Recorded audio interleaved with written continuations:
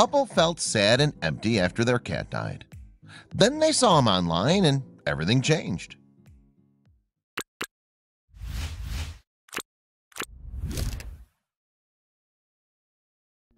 Boston, Massachusetts woman Christiana Viscusi and her husband, otherwise known as Cat Dad, were heartbroken when they lost their fuzzy feline friend Sophie in mid-2017.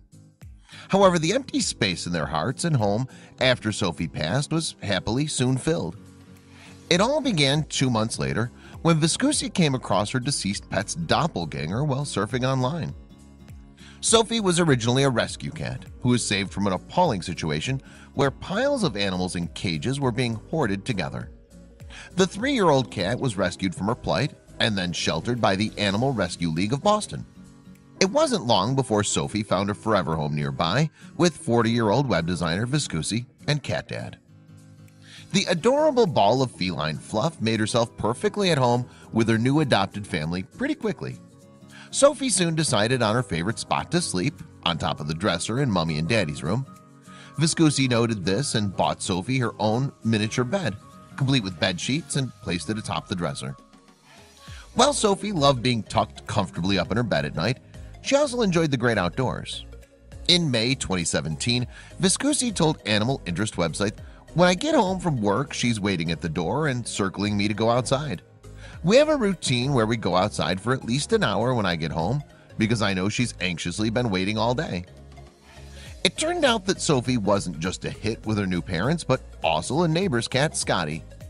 The male Moggy began just watching Sophie, but soon got braver and started following her whenever they went outside together. Scotty's owners thought it was odd since their cat was often standoffish with other felines, yet his relationship with Sophie appeared very close. However, one possible explanation for the relationship presented itself when Viscusi chatted to her neighbors and found out the cats had something in common. They discovered that both Moggies had been rescued from animal hoarders, Viscusi told the dodo. It's very possible they were rescued at the same place and each put in different shelters, but I don't really know. Just makes us wonder. Sophie and Scotty soon became loving friends. Viscusi said, "Every time we're outside, he runs right over to hang out. In the summer, it's several times a week. If he sees us back in our balcony from his lawn, he comes over and cries up at us, then goes and sits at our back door waiting for us to bring her out. It's really cute."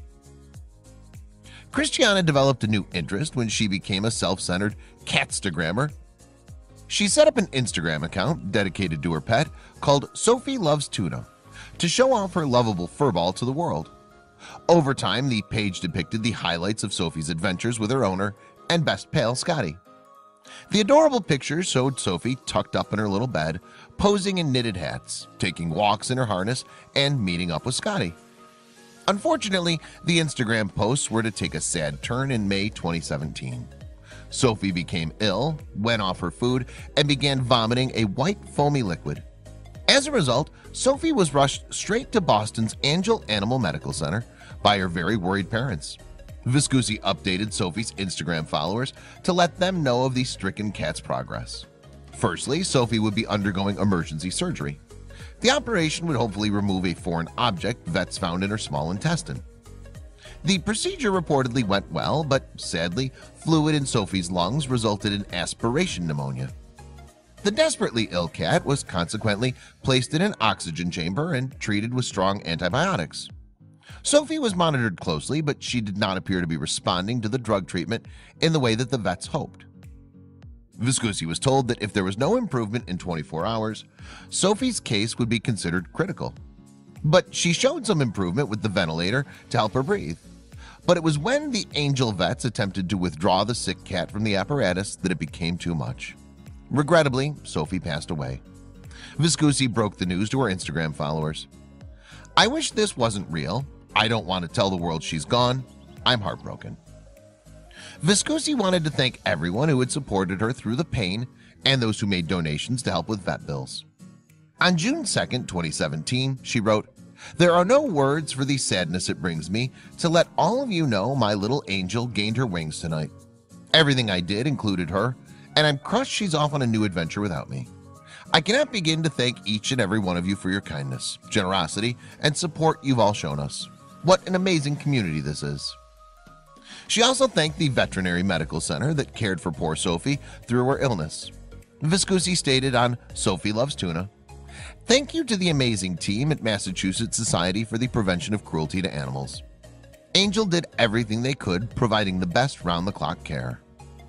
Sophie's Instagram page showed that despite her passing, her feline friend Scotty still visited to get consoling belly rubs from Cat Dad. Fans were upset to think of the feline missing his friend. One wrote, "Seeing Scotty without Sophie by his side is so sad and heartbreaking." And Scotty was not the only one distraught by the sudden loss of Sophie. Viscusi and partner both felt the emptiness in their home without that lovely little character that had filled their hearts. So the appearance of Louie came as a perfectly timed surprise. Viscusi was overjoyed when she spotted him on the online pet finder adoption service. She described him as Sophie's brother from another mother. "I knew right away that I had to inquire about him. I saw that he was at the shelter an hour away, so I took a chance and emailed them to see if he was still there. Sure enough, he was, and we drove down the next day to meet him." The couple journeyed along the road to the Pat Brody shelter for cats in Lunenburg, Massachusetts, and couldn't wait to meet Louie. Viscusi said, "As soon as we walked in, we saw him lounging on a table by a window, and Cat Dad scooped him right up. He was so big and fluffy, and with his bright amber eyes looking right at us, we instantly loved him." The male Moggy snuggled up to the couple straight away, purring happily. That very day, Viscusi and Cat Dad took their new cuddly Persian and Turkish Van Mix cat back home to Boston. Louie settled into his new home readily, and it wasn't long before Instagram users who'd been kept abreast of developments by Viscusi were asking a burning question: when would the new guy get to meet the neighbors? One Sophie Loves Tuna follower said, "Poor little Scotty. I hope he finds a new best friend in Louie. Rest in peace, sweet Sophie." However, due to Viscusi's landlord putting in new grass and resurfacing the drive, outdoor adventures were strictly out of bounds. Sadly, this meant Louie couldn't meet Scotty right away. For now, Louie is proving to be far from camera shy and is perfectly happy to pose indoors. Whether he's sprawled out on the floor like a melted ball of fur or play biting his mum, the pictures capture it all. The Sophie Loves Tuna Instagram account is still up and running, but now populated with cute pictures of the lovely Louie and updates on his life. Sophie may be gone, but she's certainly not forgotten. Viscusi still uses the page to remind followers of her adventures with the kitty and memorialize Louie's predecessor.